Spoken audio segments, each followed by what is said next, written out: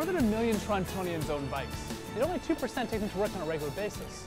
TTC now costs $3 a pop, and gas is rising through the roof. So maybe biking is actually the better way. There's a new place to make it a little bit easier for us as Torontonians to hop on a bike.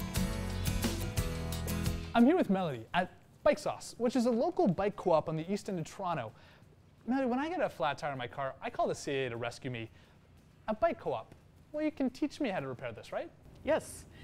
You can bring your bike into us and we will show you how to fix whatever it is that's broken on your bike. So, for example, a flat tire. If you're not comfortable with the mechanic side, we still want to, well, first we would encourage you to become comfortable with that, but we also have an advocacy space and social space, so you can come in, have a cup of coffee, we have a library, you can just chat with people about cycling. So if I were to go to a traditional bike store, ask them to repair my brakes, how much would that run me about? Probably $15 or $20. And a flat tire? Another $10 or so. And my gears? 25. And here it's?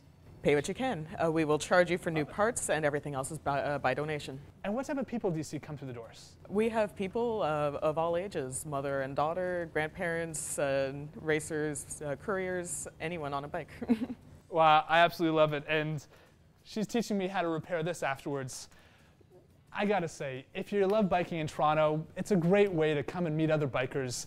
It's not always easy in the city, so we want to try to make it a little bit easier for you. Check out for more resources, information, tips, cp24.com/meetowe for better choices, for better worlds.